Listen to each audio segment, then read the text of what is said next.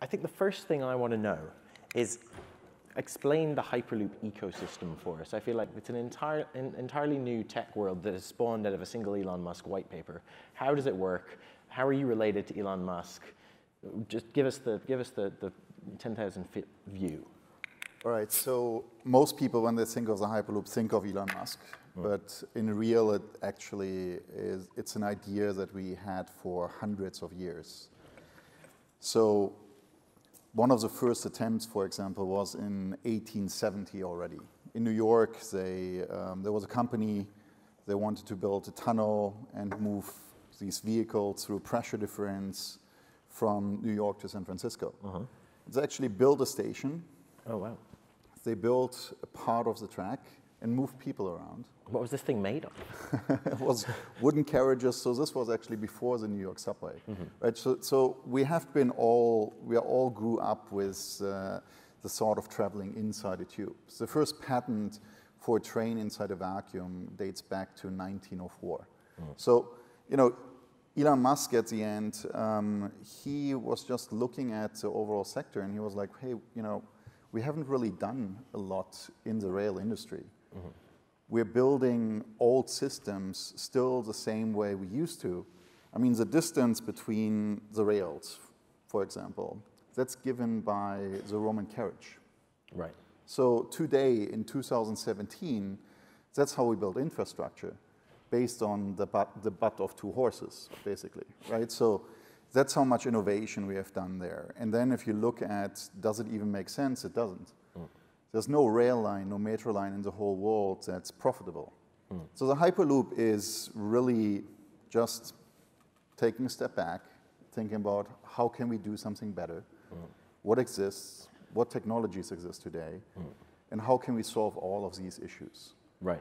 So Elon proposed this idea and then said that he was too busy to work on it because he was too busy with Tesla and SpaceX. He wanted someone else to pick it up. And yeah, so we were the first ones.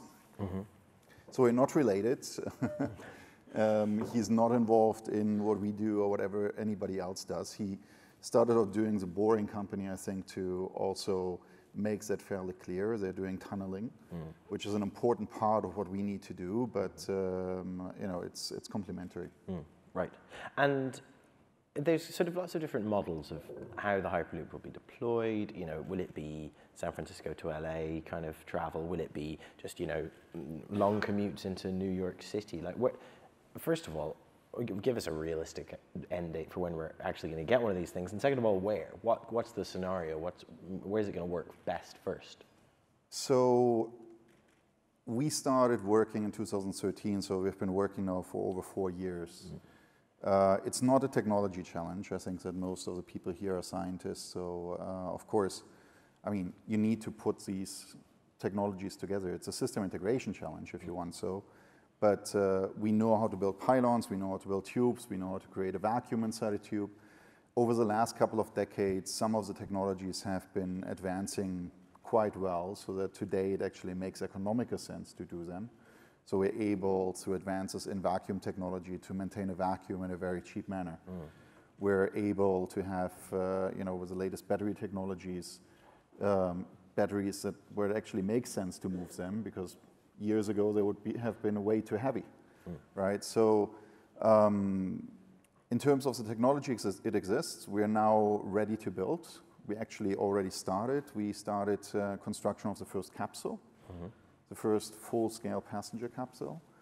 We're working now with, I think, something like 8 governments all around the world, because the real challenge is actually to create the new legislative framework.